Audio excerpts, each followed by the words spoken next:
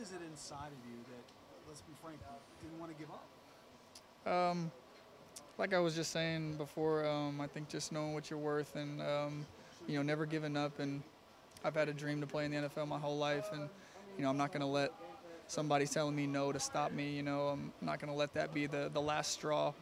Um, I have been cut a lot, and I've always felt like it shouldn't have happened, and I like that to be my mindset because I know that I belong out there. And when you get chances to prove it, you want to take advantage and prove people wrong and prove people right that believe in you. Was that what kept the fire going, that I know I still have this, and this team may not see this or that team may not see it, but maybe somebody else will see it, like the Dolphins?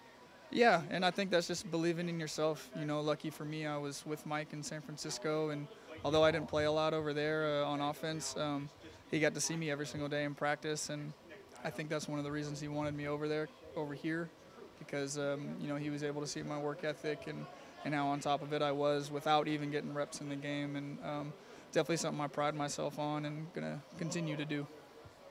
River, was there a time, I know you kept the faith up, but was there ever a time when that faith was wavering, or ever a time that you took an outside job just to keep going? No, I never took an outside job, thanks to my parents, forcing me to stick to my dreams and whatnot. But yeah, of course, in 2019, I got cut week 2, and I was basically out of the league the whole year, and I didn't have any tryouts, and that was a really frustrating time, coming off of an active roster for 10 straight weeks the year prior and the first 2 weeks of that season. To not get a tryout is frustrating, and but I knew I belonged in the league, and I just stuck it out, and luckily found my way back in thanks to my agent and my work. So we're right where we want to be. Were you a stubborn kid growing up? Maybe in a good way, I like to think. To be part of an offensive performance like we saw, the buzz of week 1 really.